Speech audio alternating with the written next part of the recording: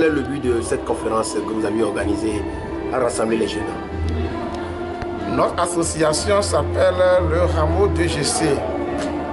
Je suis M. Ekoué, membre fondateur de l'association et enseignant-chercheur en philosophie à l'université de Lomé.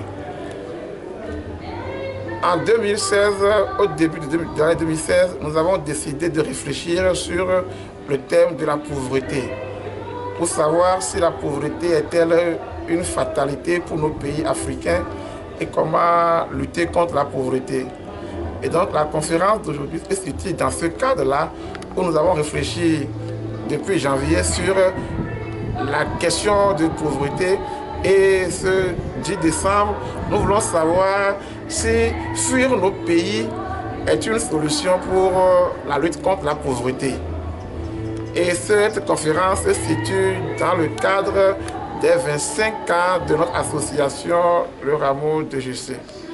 En réalité, il s'agit pour nous de voir comment la fuite de nos pays ne peut pas être une solution pour la pauvreté et de voir comment analyser les situations dans lesquelles se trouvent les jeunes de nos pays, les gens dans nos pays, pour voir comment déterminer ensemble des solutions efficaces pour la lutte contre la pauvreté et interpeller les jeunes pour leur dire que l'Europe n'est pas le paradis.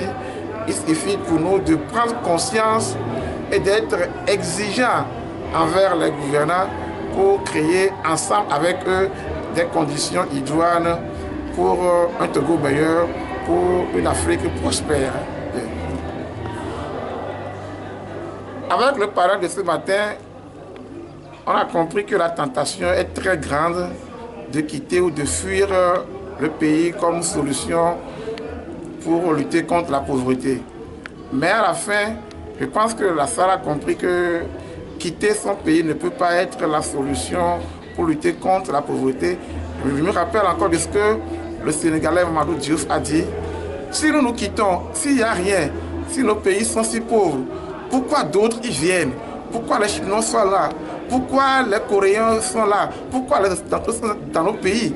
Donc ça veut dire qu'il y a une richesse ici.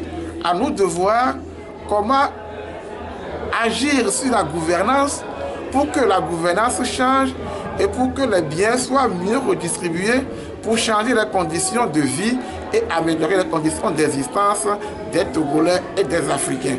Parce que le paradis, ce n'est pas ailleurs.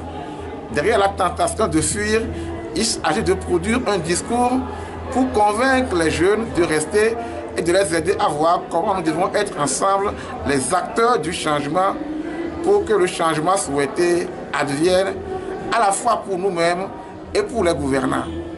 Merci beaucoup.